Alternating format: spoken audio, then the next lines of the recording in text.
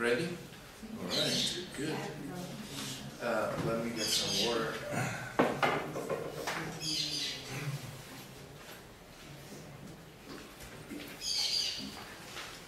Okay, so why don't we move to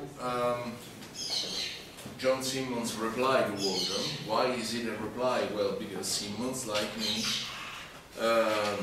presumably like more the third kind of foundation than the fourth. John Simmons was my colleague at Boston University. We were doing graduate studies together.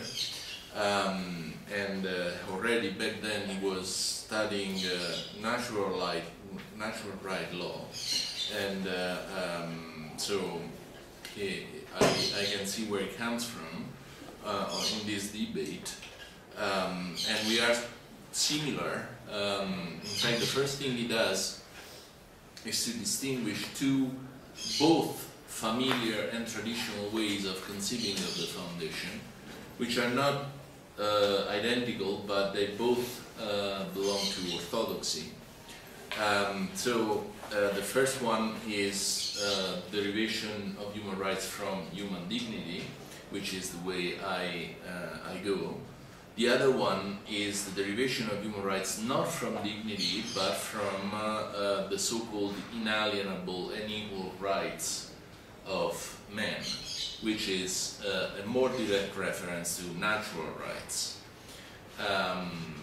So the second one is the avenue that he takes and that he kind of introduces in its bare essentials toward the end, the third part of his paper. So the first thing he does, being this a reply to Waldron, not accidentally and not surprisingly, is a reconstruction of Waldron's argument. And we can be relatively quick here because we have already seen how Waldron proceeds. But there are certain things that Simmons points out that I think are very interesting and that should be highlighted. So first, that's a question I already got from one of the students. He notices that on the one hand, Waldron doesn't say anything in his paper to the effect that the third kind of foundation is wrong or misled. He simply distinguishes it from his preferred one. Now, on the one hand he does that. On the other hand, he notices a difference between the third and the fourth kind of foundation that Waldron left implicit. The third foundation is appropriate, is useful if you want to criticize the existing list of human rights. Why? Well, precisely in the way in which I exemplified before with the notion of holiday with pay, the human right to the holiday with pay. He notices that by adopting the third model of a foundation, one is in the position to argue in favor of having less human rights or more human rights compared to the ones that are already present in the official documents. So if you think that something is missing in the human rights that we already have for a full and effective protection of human dignity, you should add new human rights. If you think that some of the human rights there are too loosely related to human dignity, you want to take out these rights from the list, from the official list. With the fourth kind of foundation, this becomes a little bit more difficult to do, and that's the kind of consequence of the legalistic approach, if you want, that Waldron has. You know, there is this famous distinction that Kant makes in the Metaphysics of Morals, at the beginning of the Metaphysics of Morals. Right, law, in general, can be addressed from two very different perspectives. One is the perspective of the jurisprudence. They study the law that already exists, and they make all the nice analysis and connection that one can make between bodies of parts of this body of law that are already present, and the other perspective, the one that Kant likes, that in general is the more philosophical one, is a critical perspective on the law that already exists. In order to do that, obviously you need to have different sources.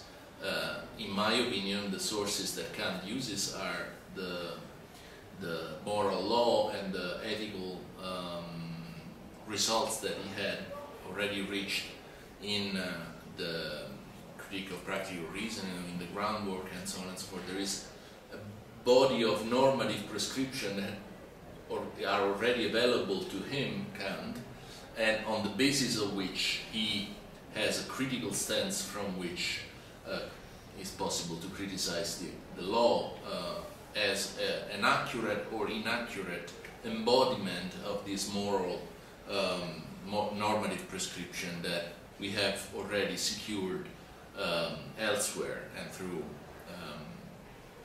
arguments that have nothing to do with the existing body of law. And something like that is happening also here, because Simmons thinks that with this fourth model we never get out of the existing normative prescriptions that we already have. I don't know whether this is entirely true, because I think that what Waldron wants from his fourth model of foundation is also having this critical ability. In fact, I think that it is, on the one hand, it is true that he says we start from the existing human rights and we look for a possible unifying, organizing idea that makes them a unified body.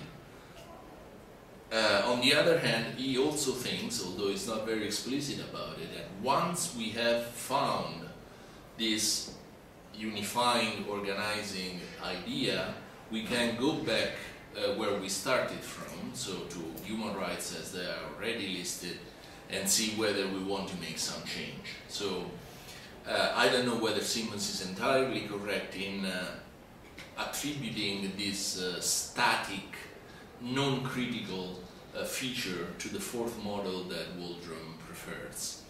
But he makes this distinction between the third and fourth model. And he thinks that if you conceive of dignity as a status concept, as Waldron does, and not as a value concept, then it becomes more difficult to keep this critical attitude. It becomes more difficult to do this, to take this distance that allows you to say, okay, maybe there is an inflation of human rights, maybe we have to take out some of these rights, maybe we have to add rights that were not included originally, and so on and so forth. Let me just point to a characterization of dignity by Waldron as a portmanteau description. Portmanteau is sort of jacket, or no, a sort of bag actually. So the thing that allows you to bring your clothes when you travel, so a bag, baggage. He thinks that dignity is something like a bag that includes rights that are unified by this bag, human dignity, and which could also be conceived as having a lower unifying principle. So it's too bad I don't have. Oh, I do have. So according to Waldron, basically dignity is this organizing idea, and you can conceive of it as the bag that includes all the human rights.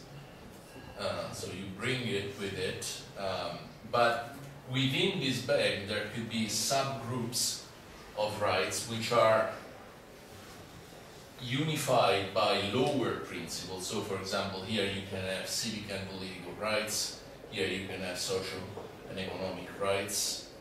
I remind you that despite this notion of first generation, second generation, third generation of right, it is incorrect to believe that social economic rights were a late addition to human rights, because already in the Universal Declaration you have a strong commitment to not only civic and political rights but also social economic ones.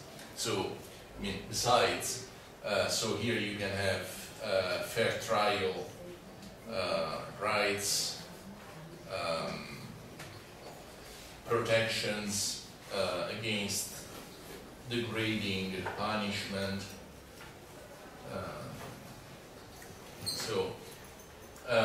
This idea of dignity as a status concept, as a portmanteau, that is, as a bag, is something that goes along these lines. Dignity unifies all of them, but within the whole body of human rights you do have lower principles that organize a set of human rights among themselves. Now, at this point, Simmons asks basically two questions.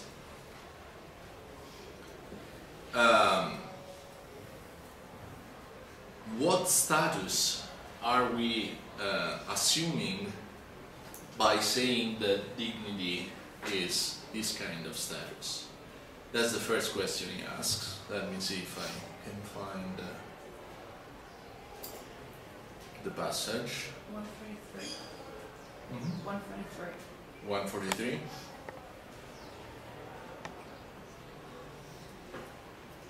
Okay. Here, so suppose for a moment that human dignity is in fact best understood as a special status enjoyed by all humans, that the democratization, that comprises a particular list of human rights along with that list guiding rationale.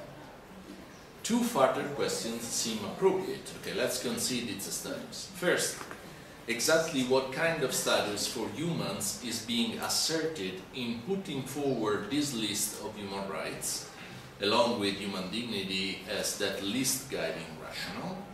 Question number one. Question number two, is there any good reason to think that of that list of rights as fixed or given? Because as I was telling at the beginning, before the break, that's the way in which Waldron operates. I mean, human rights are given. I mean, that's the political orientation that Waldron has, right?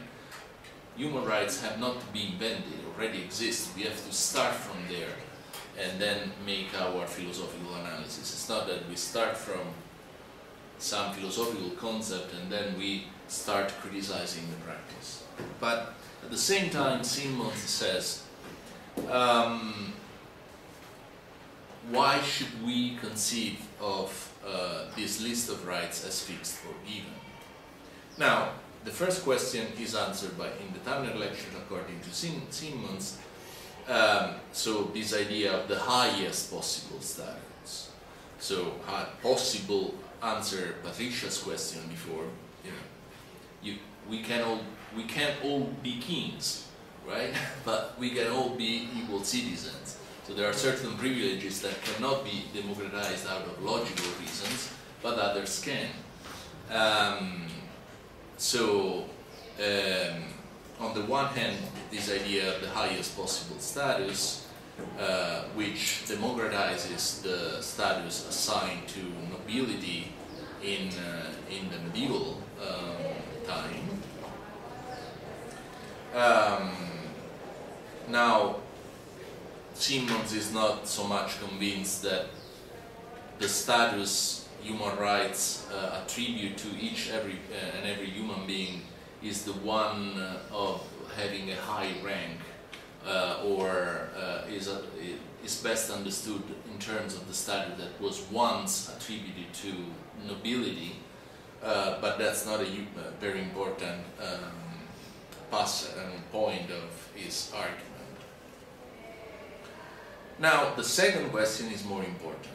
Even granting Waldron his associations between dignity and noble rank, however, is there good reason to suppose that the list of human rights in which that rank partly consists is more or less fixed, resting, expansion, or diminution? It is hard to see why we should be persuaded of this, and here comes the crucial point.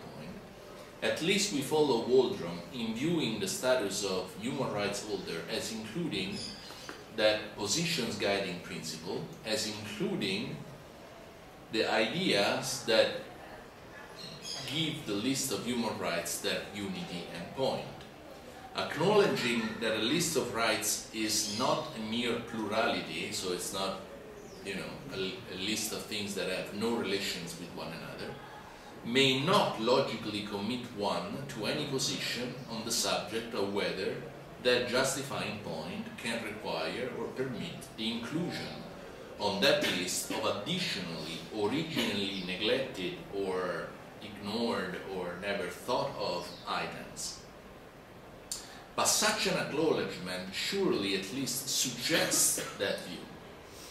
Other kinds of lists, along with their unifying rationales, surely call for or permit such expansion, as when I simply remember or discover another thing that needs to be purchased or done, and so needs to be added to my list. Only, sorry, this is the point I wanted to highlight, only, I think, if we suppose that the status of human dignity is not a general normative status at all, but only a legal one, would we be inclined to suppose that the list justifiably resists expansion, and only when then if we think of legal status in an especially narrow and implausible way. So what Simmons is saying here is that Waldron's idea that the list is closed, fixed, given, not to be changed, not to be expanded or diminished, is plausible only if we conceive of the status not in a normative sense, but in a legalistic one. What does that mean? Well, it means that you, in the same way in which you do not try to add a new law in the body of laws of a nation, simply because you have found that all the laws of the country turn around one or more organizing concept that could be freedom or happiness or what have you. I mean, imagine a legal scholar that comes to the university and says, "Oh, I have discovered that all our laws in these countries relate to these two organizing concepts that could be freedom and happiness." If that is the case, I think that we have forgotten about certain laws that need to be introduced in this body of laws, because otherwise happiness and freedom are not secured. So I'm making the case for introducing a new law. That's not the way in which a legal scholar talks, because he knows that the production of new law cannot be generated by, you know, an intellectual achievement in which we realize that the people has forgotten about laws that should be introduced in order to better serve those overarching principles. So that would be the legalistic approach that pushes Waldron towards conceiving of the list of human rights as given, as prefixed, as immutable, as resistant expansion.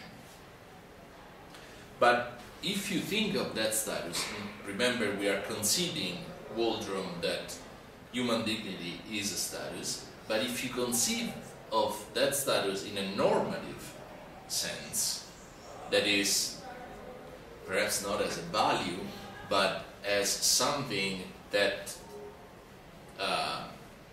is not merely an organizing principle, it's something that has normative priority over the specific items that are supposed to realize that prescriptive normative status, then there is no reason to think that we cannot expand or subtract the list of specific rights of which that is an organizing principle.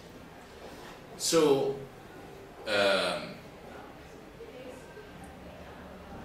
not only Simmons argues, is this implausible if we conceive of this status not in a legalistic way, but it is also implausible because even if we conceive it in a legalistic way, it could be the case that by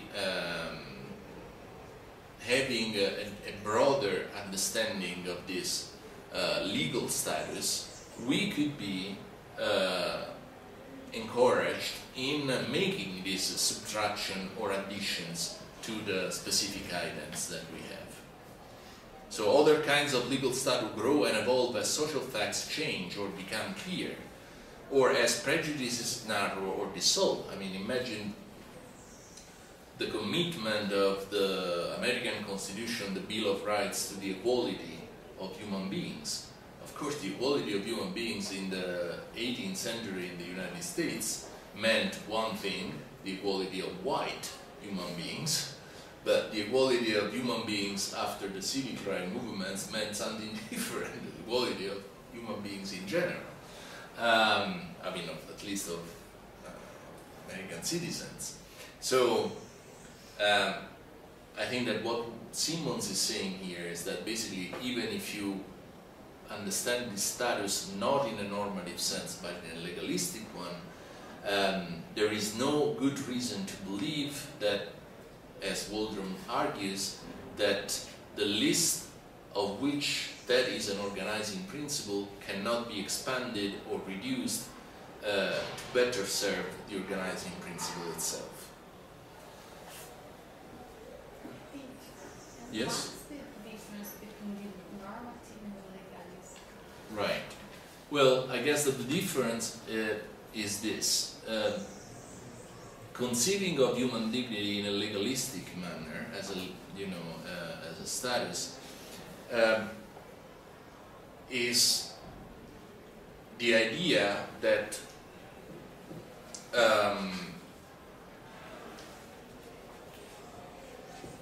human dignity does not add anything to the normative force that is already included in the specific pieces of legislation of which human dignity is the organizing principle. So it's just a short name, an organizing idea for the real things that really matter, which are the existing laws. Those are the ones that we start from and we do not want to change because they already have a normativity that is produced by the fact that they were decided by the people, they were passed by a parliament, of whatever origin of the normativity of these specific laws. So the legalistic understanding of this status is just, it's an organizing idea. It's a way of understanding better the body of laws you are talking about. So if you want to compare the body of laws of Western liberal democracies to the body of laws of the Soviet Union, just to give you the most evident example, you might say the organizing idea behind the first one is freedom. The other one is well-being. I mean, it's very, very crude, but you get the idea. So you make this legal analysis and you say, okay, the organizing principle behind the body of laws in Western liberal democracies is freedom. The organizing principle behind the body of laws of communist countries is the well-being of the people, or lack of oppression, or what have you.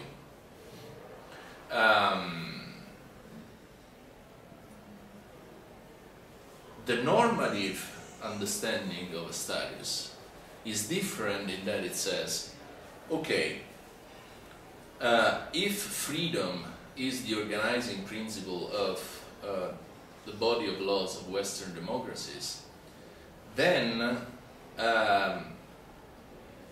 there are certain normative desiderata that should be realized through part of the legislation that is not yet in force, that should be introduced. So the normative work is done by the guiding principle. That is not just, you know, a short name for the normativity that you already find at the lower level. It's rather something that has normative force in itself, and that waits to be translated in possibly new pieces of legislation that have to be introduced at the lower level. Okay, so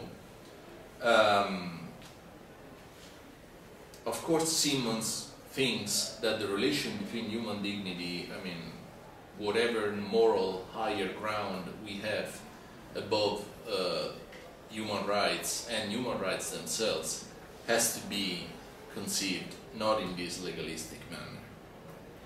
So if a proper understanding of the status of human dignity might itself license derivations of additional human rights for our list, however, then there is no obvious inconsistency involved in both accepting Waldron's very plausible analysis of human dignity and at the same time pursuing foundational projects of Waldron's third sort, the logical derivation, such as Griffin's. So that's the point Simmons is getting at. He doesn't like a theory that does not allow you to have this critical distance from existing human rights.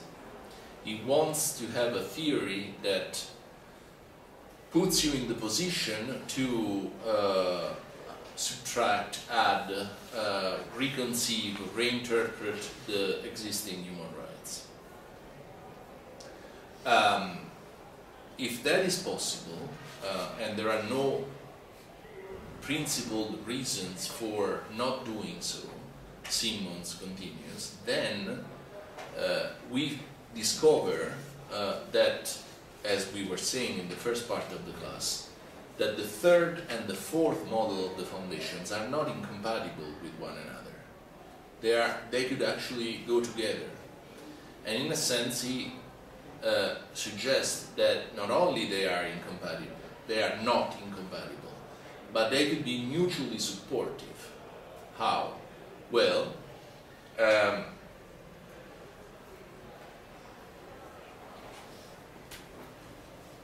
you may do the kind of analysis that Waldron likes by conceiving of human dignity as this idea that sheds indispensable light on the numerous, dispersed, diverse human rights that we have in the list. And show, therefore, that this is not an erratic and non-systematic list, but that they hang together in a coherent whole, precisely because they all relate to this organizing idea of human dignity. And that would be the fourth model. But at the same time, you may have, more in the mood of the third model of a foundation, you may have some reforms in the existing human rights, so that you add or subtract some of them, to have a better fit between the organizing principle and the things that should be organized by that principle. So In this way, you derive from human dignity certain prescriptions, certain normative conclusions that allow you to have a better fit than the one you started from between the lower level and the higher level. And in fact, I think that what Simons is suggesting, this is exactly what you should do when we decided that, let's assume that we decided that we assumed that, when we decided that holiday with pay should not longer be part of the list of human rights, what we are doing is to derive the subtraction of holiday with pay from the list of human rights for the sake of a better fit between the higher level in which we find the organizing principle and the lower level in which we have human rights. The conclusion is that human dignity in both cases is the organizing principle of this body of laws, let's say that they are laws. So this is how the two models are not in conflict with one another, but they could be mutually supportive. So if you make a reform of the existing list of human rights that allow you to have a better fit between the idea of human dignity and human rights themselves, you are not going against the fourth kind of foundation that Waldron suggests. You are actually going, pretty much in the same direction, because even more dignity will be the organizing principle of human rights after the reform. I don't know if I made myself clear. They could be mutually supportive because they both say that human dignity is the central, pivotal concept of human rights, but instead of being in alternative with one another, one reinforces the other. The third reinforces the fourth by introducing a reform that allows you to have a better fit between the guiding principle and the bodies of laws. The fourth reinforces the third because it shows you analytically, so to speak, that human dignity is precisely that organizing principle that makes sense of all the human rights that you have. So, why is Simons making these points? Well, obviously to make room for the legitimacy of the third kind of foundation, right? Because that's the one he wants to practice most. In fact, he says, my own view is that a full defense of the importance of human rights does indeed require deep foundations, not just something foundation-ish. And as we saw at the start, we might look for such deep foundations not only in possible conceptual connections between human dignity and human rights, but also in the historical connections between human rights theory and natural rights theory. Okay, don't get confused here. When he says we could also use historical connection between human rights theory and natural rights theory, he is not saying, oh, now I also want to introduce the first kind of foundation that we distinguish. Remember the genealogical, historical kind of foundation that Waldron talked about.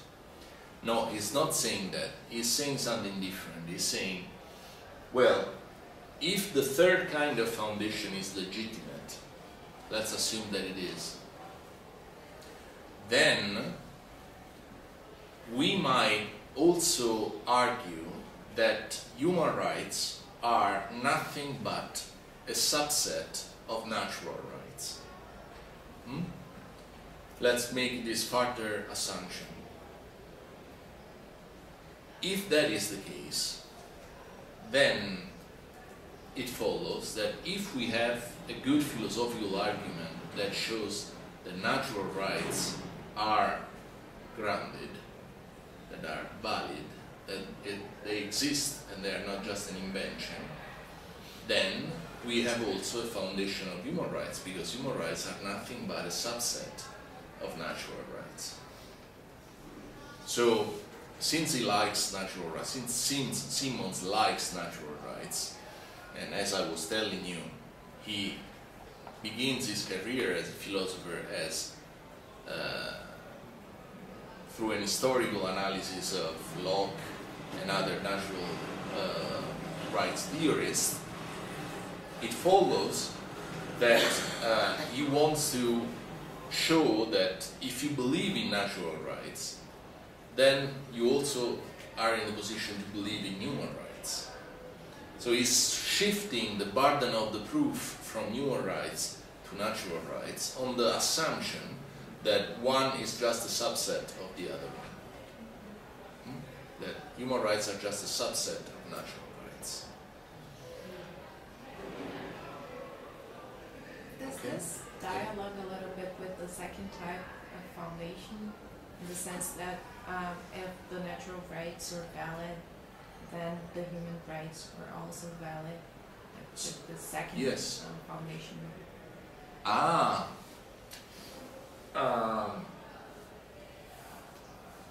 No, because the relationship between natural rights and human rights is one of content as well. Mm-hmm. That is, natural rights are a broader set of rights, according to Simmons, that establish that you have a right to property, that you have a right to physical security, that you have innate right to freedom, as Kant would say, this kind of stuff. And he argues that the normative space of natural rights is broader than the normative space of human rights. Okay? So you already have in natural rights all the content that is included in human rights. I mean, you have to do some work, because of course it's not enough to say that you have an innate right to freedom, to move to freedom of the press, to right to a fair trial, to right to association.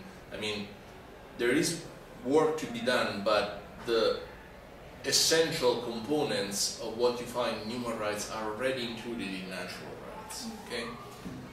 So in this case, there is an analogy between the content of natural rights and the content of human rights. In the second kind of foundation that Waldron distinguishes, the one related to the Grundnorm, Kelsen, and so on and so forth, there is no relationship about the content of the different normative prescriptions.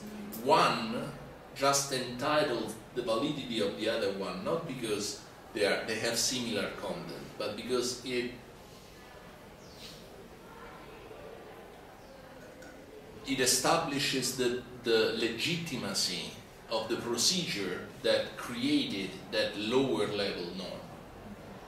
So they could be talking about completely different things. The Grundnorm only shows that the more specific lower level norm has been rightly generated, but validly generated. Okay, so that's why I don't think it's an instance of the second kind of foundation. So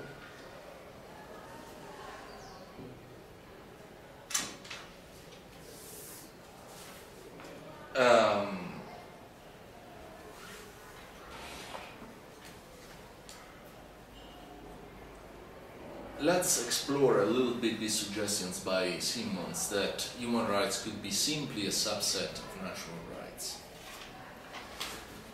I mean, if that is the case, then the foundation, as I said, then the foundation of human rights could be nothing but the foundation of natural rights. So that we shift the problem from the foundation of human rights under the assumption that they are just a subset of natural rights, moves to the foundation of natural rights. If we ground natural rights, ipso facto, we have grounded human rights. Now, what is the most fantastic obstacle against the foundation of natural rights? Well,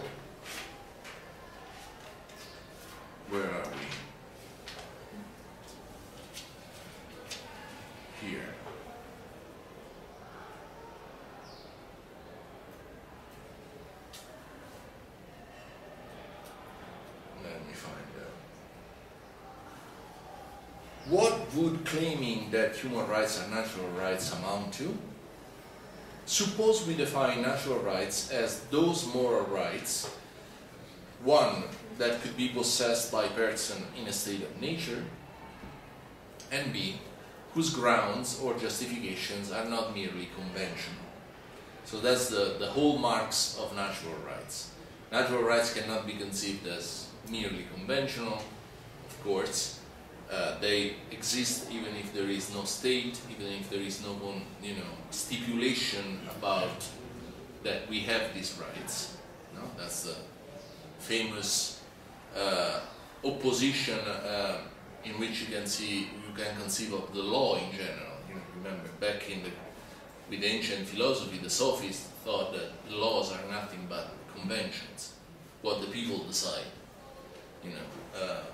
There is no pre-existing limit to the will of the people. Anything that the people decides is law, period. So that would be the merely conventional understanding of the law. The alternative way of conceiving of it, which would be Plato's way, is that laws mirror some pre-existing normative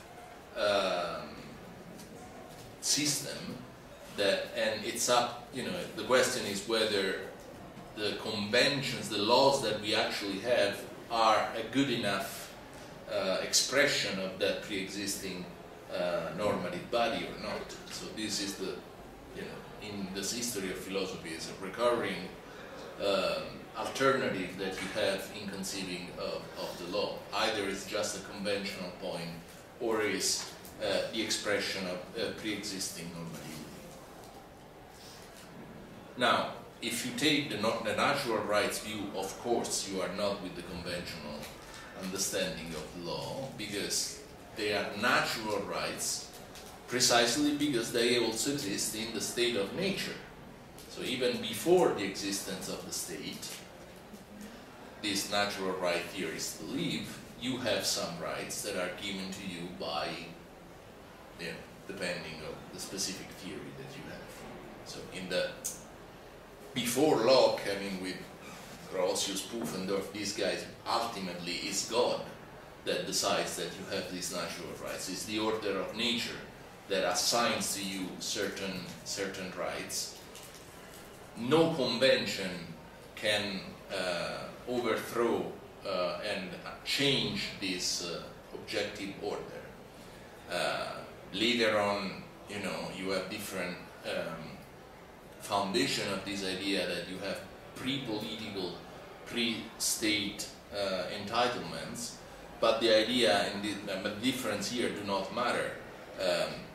If you side with natural rights, you believe that there are certain moral rights that you have independently of the state, independently of conventions, independently of whatever the will of the people decides, and so on and so forth. So, human rights, if we understand them in the standard fashion as universal rights, that is, as rights necessarily possessed by all and only human beings, would then be those natural, non-conventional, moral rights that not only could be, but must be possessed by humans, not only in a state of nature, but in all other non-natural conditions as well. Human rights must be innate rights, that is, rights enjoyed from the moment that human life begins, and rights that cannot be lost by alienation or renunciation, by forfeiture, through negligence or wrongdoing, or by prescription, either through governmental acts of prescription or through long passages of time without enforcement. Now,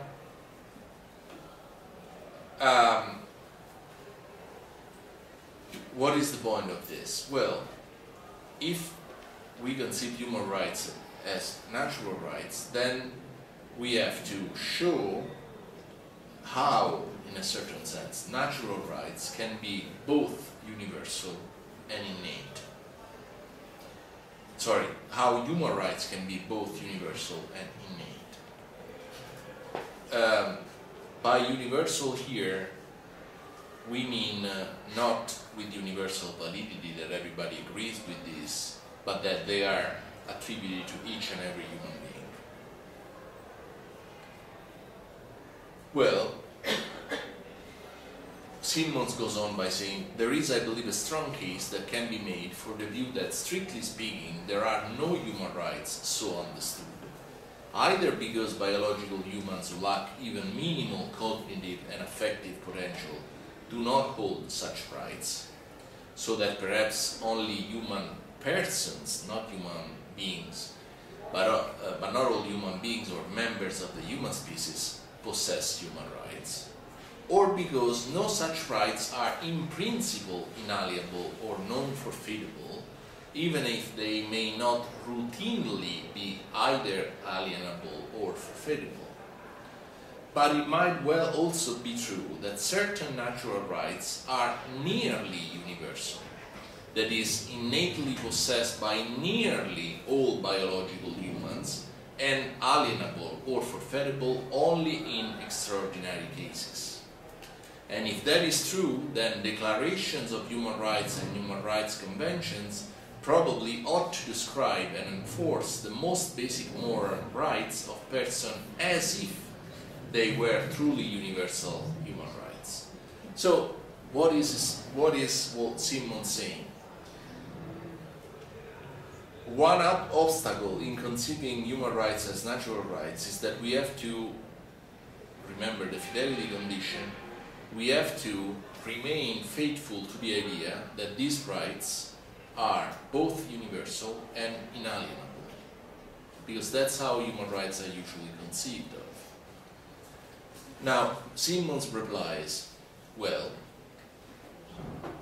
first of all, strictly speaking, if we really conceive as human rights as universal and inalienable, there are no human rights whatsoever. Why? Well, because he seems to take for granted that it's not the case that truly all human beings have human rights. Because there are, think of people who were born without a brain, or people who have lost permanently their rational capacities. Simmons, I think, is arguing for saying, well, it is rather straightforward that we do not concede all human rights even to this person. So this universality has to be taken from, with some caution. That's the point about the universality. The other point about the fact that human rights are not inalienable, that cannot be lost, is it again, strictly speaking, false, because there are human rights that can be lost by wrongdoing, by forfeiture, by other procedures. Again, for example, you may have had all the human rights that are given to you by the official list, but if you become permanently mentally impaired, you no longer have the right to vote, for example.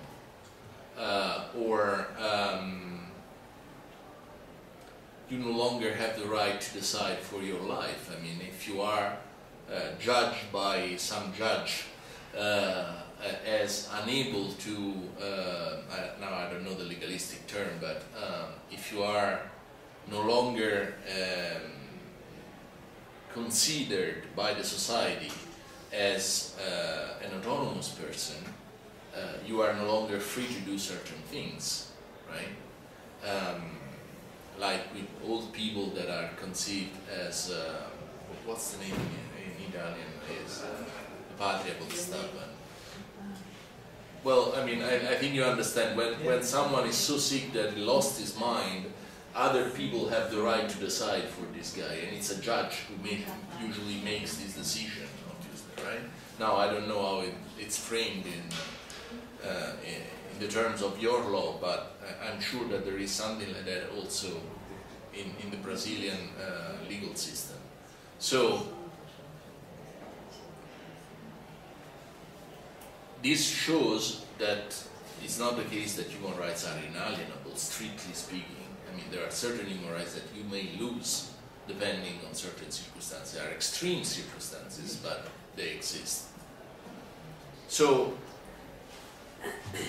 what's the point of being careful about universality and non-alienability? Well, the point is that you cannot use the supposedly inalienability or or universality of human rights as an argument against the fact that you conceive of them as natural rights. Moreover, if there are natural moral rights, continues Simmons, that are both innate and cannot be lost, the likely candidates for inclusion in this category will make a familiar and a naturally unified list. People do terrible things to others, and in doing so, they forfeit rights that they formerly possessed. May they forfeit all rights by such acts, as Locke seemed to believe, suggesting that committing great enough wrongs reduces one to the moral status of a dangerous lower animal? Perhaps, as Locke might have been persuaded to concede, and as the US Bills of Rights suggest, a doer of terrible wrongs forfeits his right not to be killed. So, permission for capital punishment, interrogation mark. Maybe he forfeits this right not to be killed on account of the wrongdoings that he is responsible for, but not his right not to be tortured, his right not to be killed in degrading or humiliating ways, his right not to be hunted for sport or punished for the entertainment of others, and so on. Similarly, people are often thoughtless or imprudent in alienating their rights, for example, in losing needed funds or their return tickets while visiting a casino. So you get drunk at a casino, you lose all your money, you lose all your ticket to come back home, so you have lost actually your right, the rights that you used to have. May people thus alienate or risk alienating all of their moral rights? Well, evidently we think that this is not the case, simply because you were imprudent.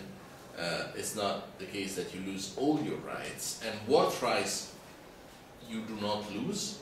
Well, surely the best candidates for inalienability would again appear to be moral rights whose legal analog in the US law have that same property, such as the inalienable legal right not to be held as a slave, or perhaps the right not to be killed, or the right to the satisfaction of our most basic needs.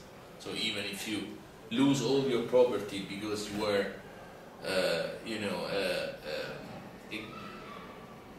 losing all of it in playing the games at the casino, in playing, claiming, and so on and so forth. It's not the case that you can be reduced as a slave to repay your debts.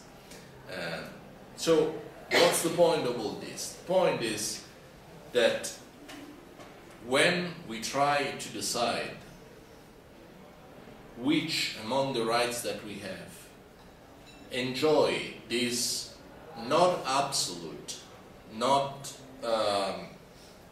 absolute inalienability and universality, Simmons argues, we not accidentally end up with what we usually conceive of as natural rights.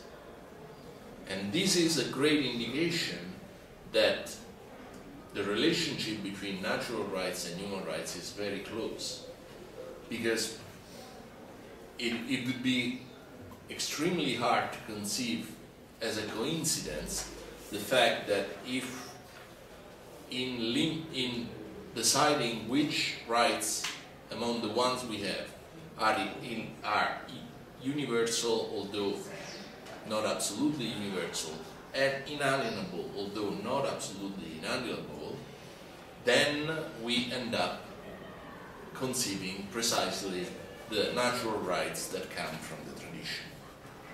In short, the natural rights that seem likeliest to qualify as universal human rights are precisely those rights, possession of which we might naturally say is necessary for living or dying with appropriate human dignity.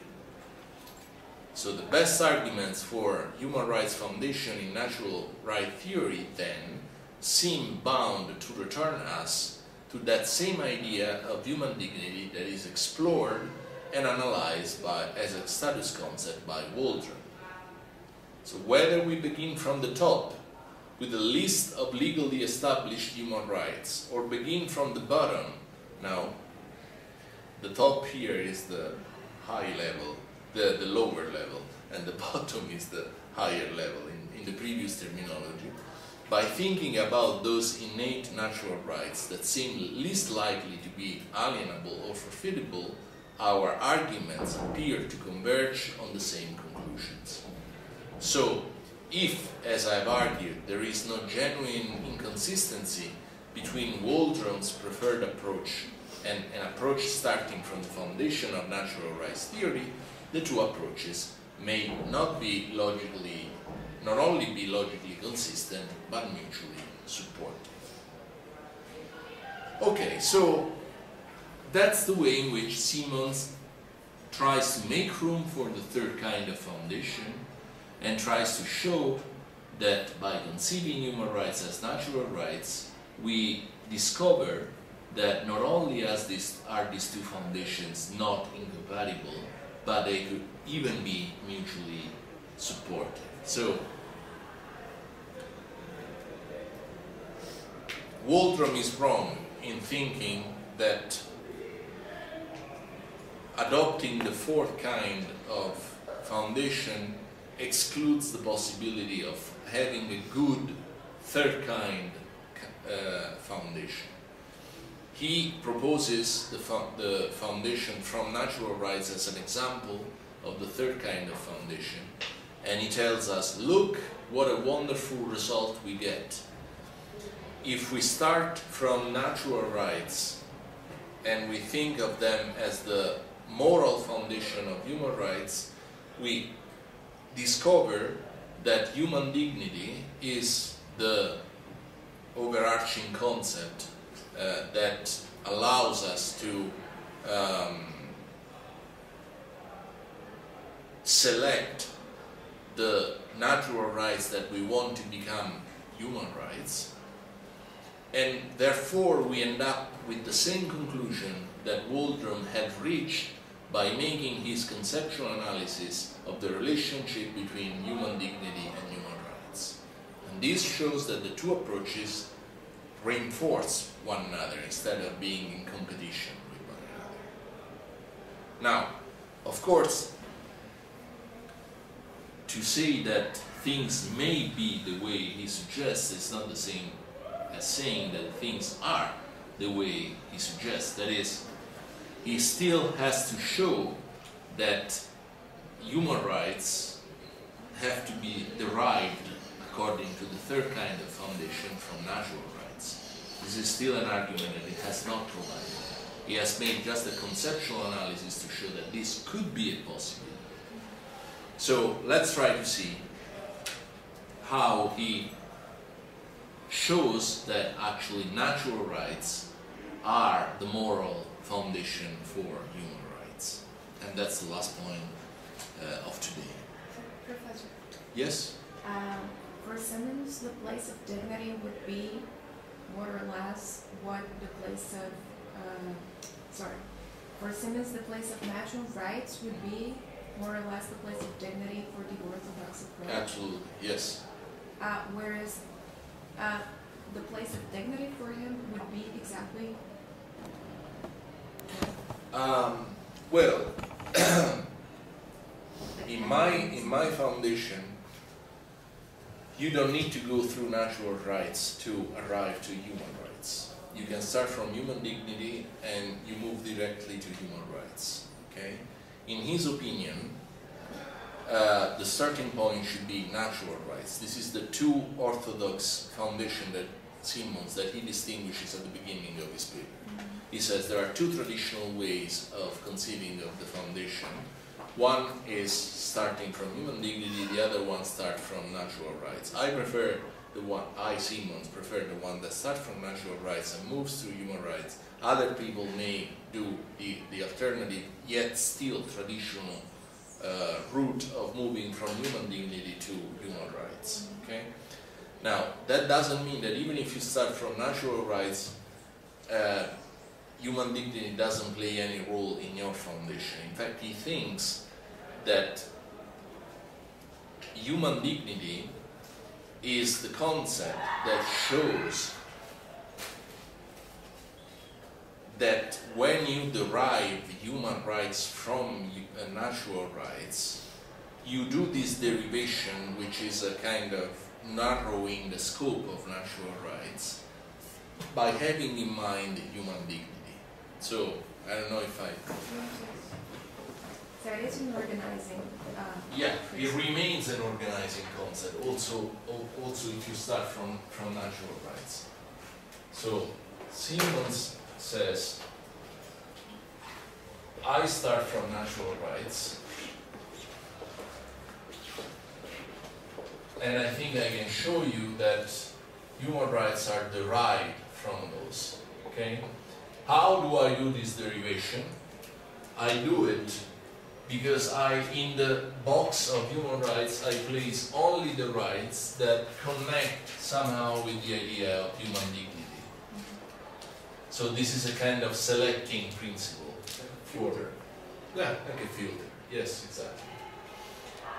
I think that we can bypass the reference to natural rights and simply, move from human dignity to human rights. That's the difference.